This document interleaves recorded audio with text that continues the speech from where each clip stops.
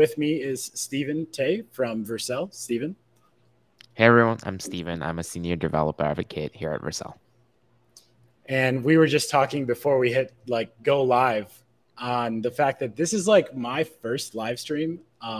Steven might No be a little way. bit, yeah, like I've done this kind of thing like podcasts before, but in terms of putting my face out into the world on YouTube, this is the first time. So That's awesome. bear with Always, us.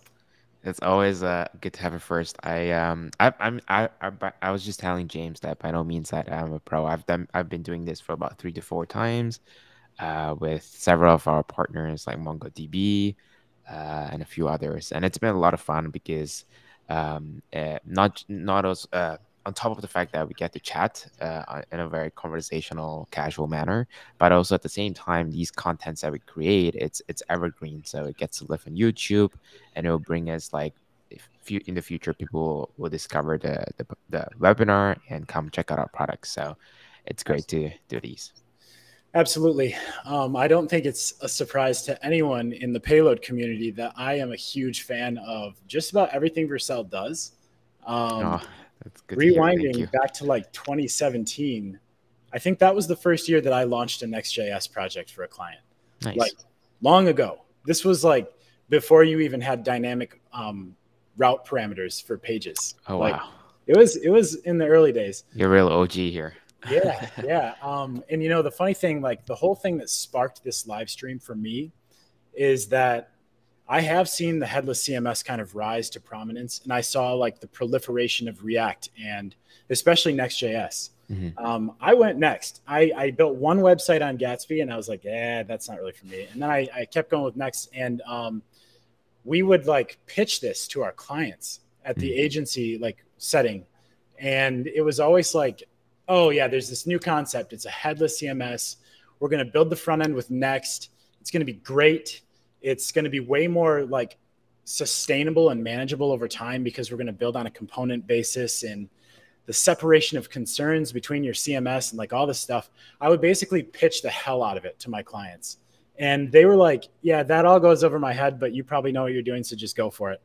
But like, as I pitched all of that, in the back of my head, I knew that my dev team would have to set a lot more up from scratch to do a headless instance. Like if we're going to build a headless website, there are drawbacks, right? Yeah. Like there's more DevOps, there's more back and forth data connections. You got to handle redirects. You got to handle form submissions. Yeah. You got to share code. So like if you're building like the CMS in TypeScript and then you want to recycle those things on the front end and Next, you got to copy and paste the types or have like a third NPM package and share the code. And like, we knew behind the scenes that like my pitch to the agents or to the clients was like, yeah, it's going to be better. But in reality, the reason we were going so hard on headless CMS was just because we wanted to use React and Next on the front end. Right. Like 99% of people that use headless CMSs are using them to build a website. And it's kind of ironic. Like, do you have any thoughts on that? Yeah, I think there's definitely as we go from the monolith approach, starting back in the day, and then we started to decouple everything. We started to lose some sort of, I guess, uniform, whether it's from a design approach or an engineering approach. Between engineering teams and marketing teams, there's this disconnect that happens when we go, headless.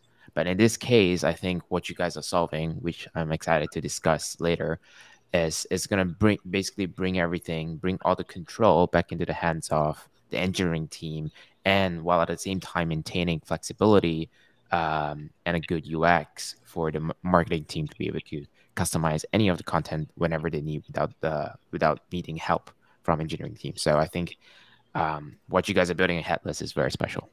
Exactly. Yeah. The funny thing, like I'm a firm believer in this. I think that if you give engineers the right tools, they're going to make the marketing people happy. Like it's not the other way around.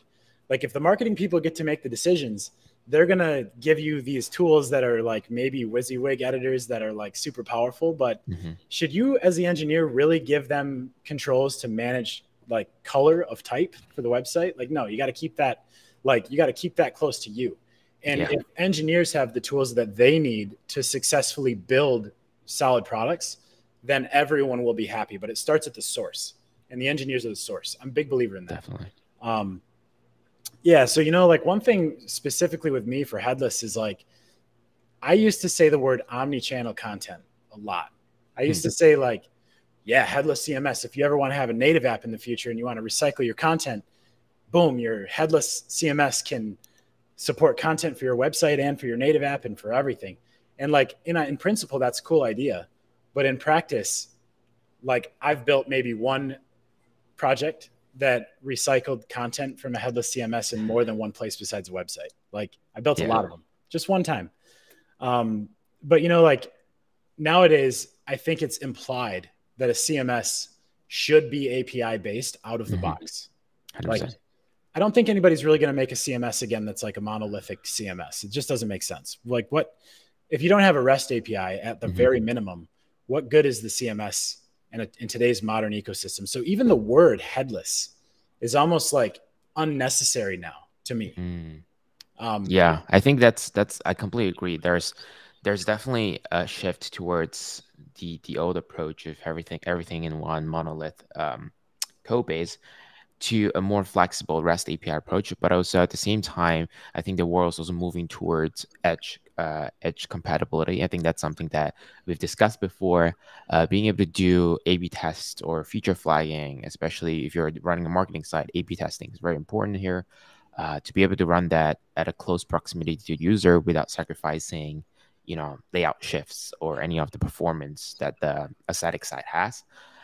It's going to be huge, and I think you guys are making strides towards that, and that's why I'm also very excited about Payload's future.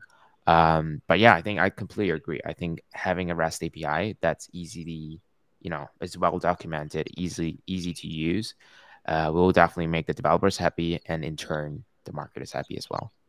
Yeah, but on the edge topic, I want to revisit that in a minute because that's important to me. Like Nice. when you get into certain sizes of websites and infrastructure needs, you do need to serve that content like at the edge, from the edge. And it needs to be dynamic in a lot of cases, especially if you're A/B testing. Like you plug in some type of Google script to change text on your homepage, and it's on the client side, you're going to get penalized for that. From like a layout shift perspective, or from like a largest contentful paint or first contentful, something like that. Largest. Yeah. So, I've been thinking a lot about like the future of headless and what it means and where Payload needs to go to leverage all of the things that you and your team at Vercel are pushing forward, like edge functions and, right now serverless functions, but just being able to kind of like remove this notion of like microservices hell, where you have like, if you want to go build an enterprise CMS, you have to sign up for a form platform. You have to sign up for an email platform. You have to sign up for a headless CMS. You have to put your front end on Vercel. And like at the end of the day, you've got like 30 different services. And that like kind of makes me want to puke, especially if it's just for a website. Like 100%. So like one thing, go ahead. No, I was going to say, it's kind of funny that you mentioned that, because I literally put out a tweet thread the other day about how I built my personal blog using a lot of like different libraries, Next.js, content layer for the editing side of things, Vercel, and I needed the forms. So I used Tally forms, and people are like, it's just a blog. So I mean, it's definitely important to have Vercel for serving content, CDN, and Edge network, Next.js for the framework. But at the same time, a partner like Payload would be impactful, because you can essentially build everything to one unifying layer, and that will basically save and it will make lives much easier for developers, especially when you're building a marketing site instead of like an entire full-fledged application here. Absolutely. And that's the thing about like one of the pillars of what I think is at the center of Vercel, and especially Next.js and Payload, something that we share in common is like simplicity is key in a way. So like you don't have to learn too much about Next.js's specific paradigms to know how Next works. The black magic is kept to a minimum. And I try to do that with Payload as well. But like that's always been a tenet of what we're doing. And I think like I have this theory on web development in general that like it just constantly swings back and forth between super complex new ideas, and then they become simpler over time. And then that, like, I think we're moving back towards the simplicity side right now. We're coming out of the complexity, but now we know that you have to have some type of front end that has static capabilities and it has dynamic capabilities. It needs to be able to be deployed at the edge. And like, that's complex stuff, but Next is making it simple. And I think one of my goals, what we've been concentrating on for the last couple months at Payload, is like, how can we do our part to take things back to simplicity? And we've actually spent like the last 3 months refactoring our code base, simplifying, abstracting it into being more modular, so that you can use Payload in any stack and you don't have to manage different stacks for your CMS and for your front end. And today we're releasing a way to deploy Payload serverless inside of an existing Next.js app. And you can deploy it on Vercel. And what that does, like, it just simplifies everything so much. It solves so many problems and so many heartaches from not only the engineering side of a headless CMS, but also like the marketing experience of actually using the CMS itself, because they're connected. You can click on the preview button and you can go to the front end in the Next.js website and have like a banner at the top that shows, okay, I'm logged in. Here's an edit button for this page. I can easily create a new page for this. Here's how I edit this content, and just adding more of that simplicity back for not only the marketers, but also for the engineers themselves.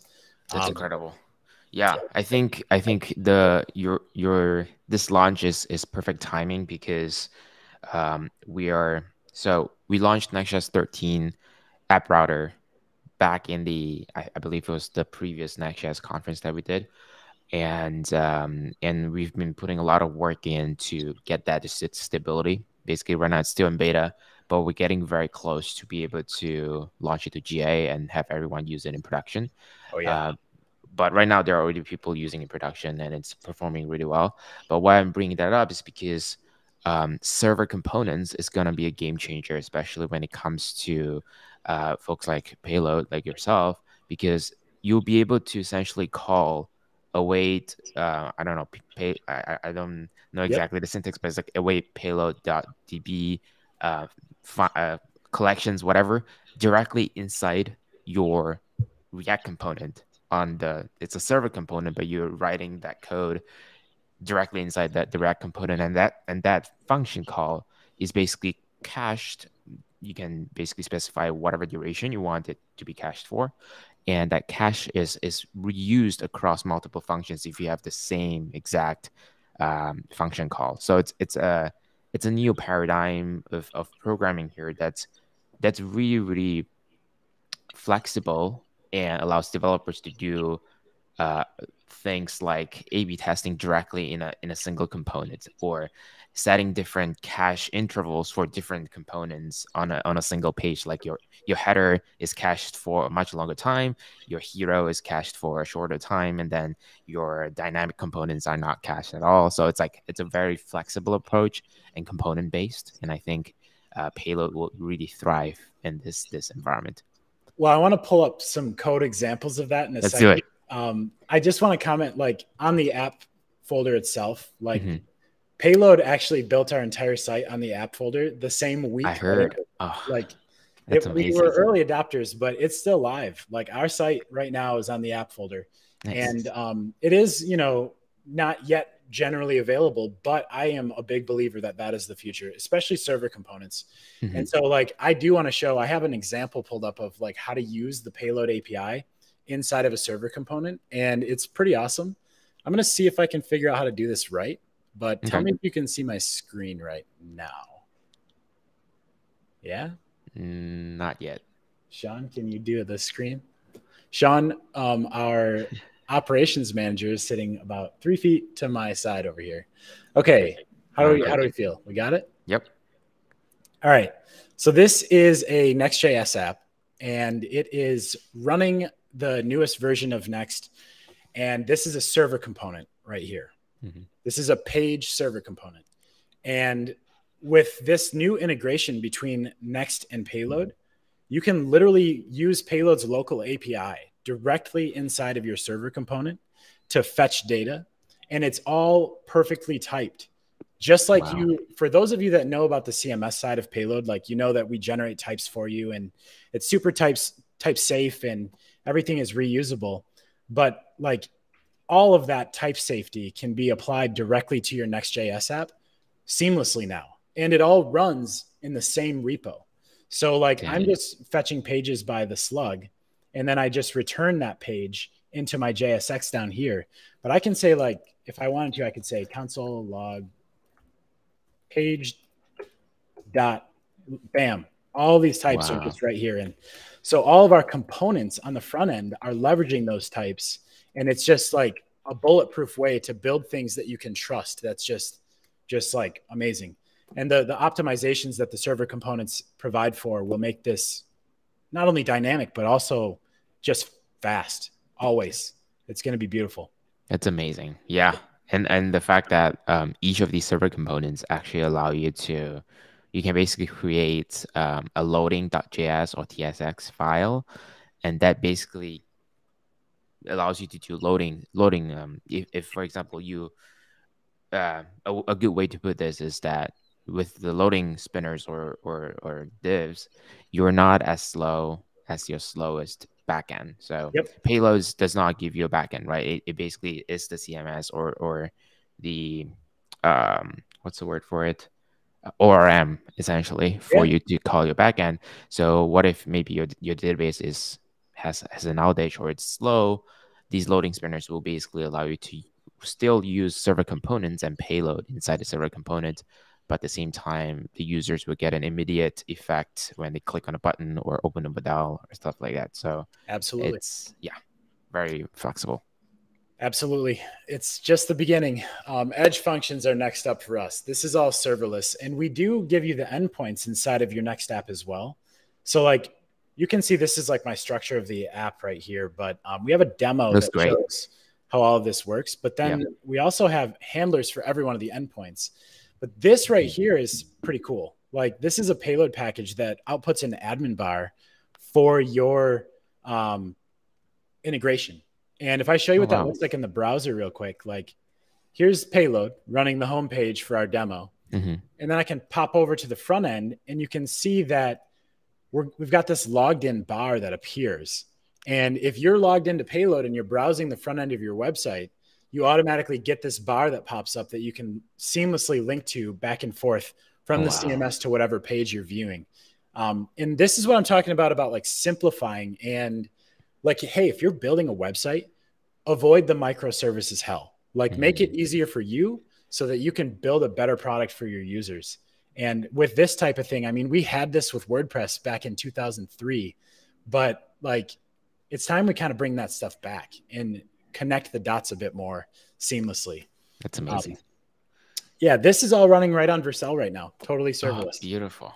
That's awesome. And I think in this case, like whenever you click edit page and you make some changes inside your payload, which runs in the same, like literally in the same project, right, as your marketing site, and whenever you hit save, that could potentially trigger rest.revalidate function. It's essentially a way for us to invalidate the cache for a single page. Instead of you having to redeploy your entire application, waste, I don't know, 3-4 minutes in build time. But with this, it basically saves and updates instantly within less than 1 second or a couple hundred milliseconds. So Yes. that's the beauty here. That's also already built into this demo. The revalidate, Awesome. The on-demand revalidation is huge. One thing that I would love to see from Next in the future is a way to revalidate Components. redirects. No, redirects. Like I know this is specific, but like, so say like, because some people will manage redirects in a CMS, like for the marketing team, for example. Right. And right now we have Payload managing redirects, but you have to export them in your Next config, and that is done at build time. But if we could do that on-demand revalidation with redirects as well, the marketing team will get happy. I think that's where middleware shines. So with Edge middleware, you essentially basically define the matcher function to match all routes, and then whenever there's a change in the redirects, you can change that on demand. You don't have to do a new build. Beautiful. Essentially, yeah. Essentially, it all happens at the edge directly before at request time before the content is served to the user. So there's no layout shifts. There's no flash of a previous page. It instantaneously just shifts over, and that's actually what I'm using for one of my side projects called Dub. It's like an open source Bitly alternative, and I'm using Edge middleware to handle all the redirects that people are doing from their short links to their destination URLs. So it all happens within less than I don't know 50 milliseconds or even faster. So it's a very efficient way for you to maintain the flexibility of being able to edit redirects on the fly. I got to check that out. Okay. When you say it, it makes sense. I just don't know how I never thought of that before. I stalk the Vercel stuff regularly. So it's awesome. Kind of surprised I haven't seen that. I also wanted to bring up another thing about on the topic of on-demand revalidation. I think currently we can only on-demand revalidate pages on demand, like an entire page. But in the future, like this is what it's on the roadmap of the app directory, is to be able to revalidate a single component. Yep. And the value in that, if you think about it, it's if you have a layout component or like a header bar that spans across all the pages of your site, instead of having to revalidate all those pages just because you changed your logo or your name or one of your drop-down menus, you just need to revalidate the component, and bam, like with that, it's a single revalidate call. You invalidate a cache key, and from that, the entire website is already up to date. You don't need to, make multiple revalidate calls using like a promise all and risk running into risk DDoSing yourself because you're revalidating so many pages. Right. So that's something that is I'm very excited for, especially for larger marketing pages. Yeah, that's actually funny because that's one of the things that I've always wondered how the future will solve. Like this is the exact pattern that you just mentioned. Like we have find global, you find the main Perfect menu, example. But where do you need to bust that cache for? Like, because is it all of the pages? Are you going to DDoS yourself? Like, yeah, that makes perfect sense. It's pretty cool. Exactly. That's a perfect example right there. This is a layout component. You're doing a payload call directly inside a server component. And if you want to change something right now, you have to like batch your calls, or might as well just push a new build because the entire app is being revalidated anyway. So with that in the future, it'll be much more efficient. Absolutely. Hey, I see some good questions in the chat. Maybe we should address a couple of these. Let's do this. Yeah. Yeah. The first one that I'm seeing is Sean asking if we're using a monorepo. That is a good question. Monorepos are supported, but with this new package, you don't even need to have a monorepo. You can just do it in a normal GitHub repo.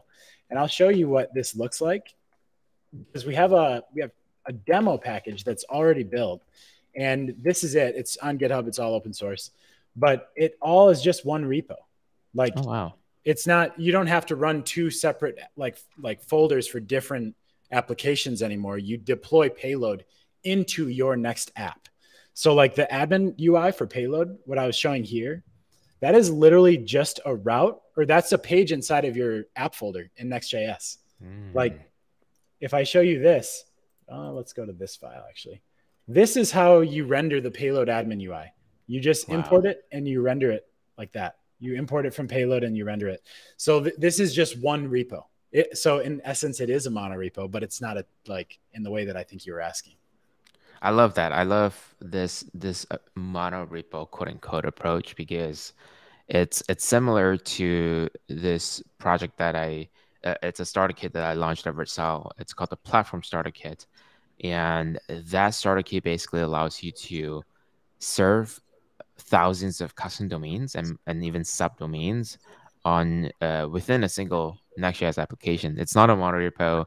It just uses different directories to differentiate between your incoming host name. Like if it's I don't know, StevenTey.com or JamesMikrut.com, like all these different host names will be intercepted by the middleware. Going back to Edge middleware here. and then it basically just does a rewrite. In your case, in Payload's case, I think it's just a simple like route, but like with different custom domains or subdomains. Like, so with that, the reason I brought that up is because in this case, in the case that the user wants to do admin.domain.com instead of domain.com/admin, they can do that with Edge middleware and the app Absolutely. router. So yeah, that's very, yeah. I mean, it's a very flexible approach here. I love it. I love it. Yep. I mean, we're going to go all in on edge functions next. That's our next task ahead. And I think it's a good time to kind of segue into like what's on the radar. What are we going to do next? What does this mean for you as an engineer? I want to do a little recap, and then I want to just open it up for any more questions if anybody else wants to shout something out. You know what? I think I just got one that I want to reference. Douglas, that is a good question.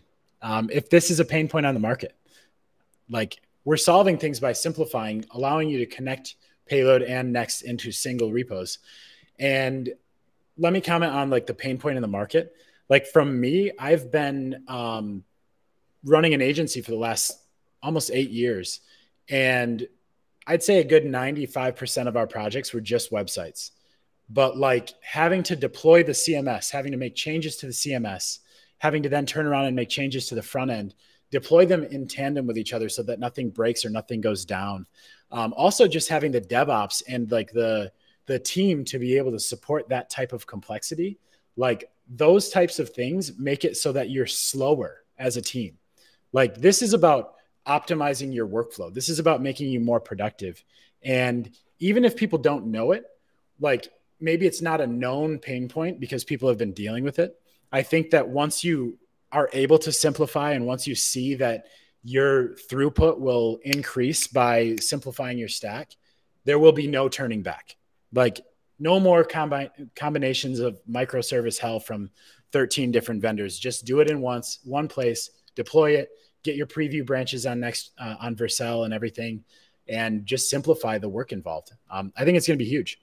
Yeah, I'm very excited for this feature because we are, I don't think I can share too much about it right now, but at Vercel, we are making a lot of strides towards bridging the gap between your headless CMS with your front end. So we're launching a very exciting feature in the near future that basically allows you to very easily edit your content. Yeah, I'm just trying to make sure I don't spoil it. But yeah, it's going to be huge. And I think what you guys are doing is going to be a good sort of a good platform or launchpad for people to try this feature out. And yeah, I completely agree that there has to be a way to bridge this gap, and you guys are already doing it. So kudos to you guys. I don't think you spoiled it, but I think I can read between the lines enough. And Nice. Yes, we will be one of the first to implement that, whatever it is. That's amazing. And I've seen there's a teaser video on your Twitter recently that, like, I don't know who's doing your animation and your branding stuff, but I think the universe lit on fire when that went out, and people really need to know what's going on. I love it. I know there are so many guesses that the funniest one that we saw that was like Vercel's launching a perfume brand because of all the crazy 3D stuff that we had in that animation. But yeah, we're very excited to see that people are also excited for this. So yeah, there's gonna be a lot of cool things coming out. I can believe it. If you guys keep up what you have been doing over the last couple of years. Okay, more questions. Will this work for any serverless deploy? Yes, it will just be, I mean, basically it just outputs route handlers. That's it. Nice. Or like API handlers. And so it's pretty seamless. Like our goal with Payload, like I talked a lot about Next today and putting it inside of a Next repo, but ideally Payload is composable in a way that you can plug it into any app wherever you're running. And that could be a SvelteKit app or whatever you're doing, or Vue.js, like whatever you want. It doesn't, all Payload is at this point is it's a bunch of Lego blocks that you can compose into your own stack. And that's why, like, that's our focus. We want to make it more simple and portable and like pluggable. Yeah. I also want to add on to that real quick because I really love how low level Payload gets. And that's like the key to unlocking enterprise contracts, and I believe you guys already have a few. And that's because like if you're something like Webflow, for example, or like something like even something like Vercel might be hard to like crack into these enterprise uh, companies like Microsoft, Google, because they have like their own like, oh, they need to use Azure, they need to use, I don't know, Google Cloud, GCP or something. And but in your case, Payload has a unique advantage here because you guys are so composable and flexible to integrate into existing code bases, and it's open source. First of all, it's also very transparent there, and people can easily plug and play into their existing systems. And essentially it's like TypeScript for CMSs. Now that I think about it, it's like very uh, modular, Exactly. and that's why you guys are getting so many amazing logos and large companies using Payload already. So Yeah. Well, we're just starting. The future's bright. I'm going to nice. poach a couple more questions here. Let's do it. Supporting other storage than S3. Yes, we support any file storage that you need. We have one plugin. It's called Cloud Storage, and we have adapters for Azure, GCP, S3, and a couple other ones. I think shout out to Alessio. I think he built one from our community for, I can't remember what. I think we even support Supabase storage right now. But yeah, you can ship your files off wherever you want. Let's see what other questions we have. Scaling for agencies. That is also a very good question. And I'm going to do a whole video series on that because I feel very passionately about the struggles that agencies face. Like, you guys need to smash out website after website, and your engineering team needs to be productive. And you need to have a stack that you can train your engineers on, that every one of your engineers can get up to speed with. And Payload is going to be the best option for that. YouTube videos are coming out shortly, and they're going to have some stupid name like 10x your agency with Payload or something. Pretty stupid. I know that, but deal with it. There will be more coming. Let's see. What else do we have? Cold starts, serverless cold starts. That's a good question, Andreas. Right now, you will have cold starts, but when we support edge functions, that's going to be solved completely.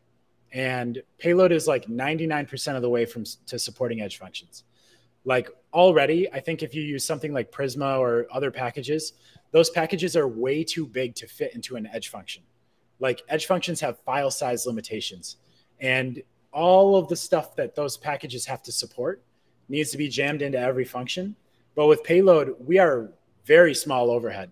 Right now, we're about 2 megabytes, and we can get it smaller than that. And edge functions are coming soon, and that will alleviate cold starts entirely.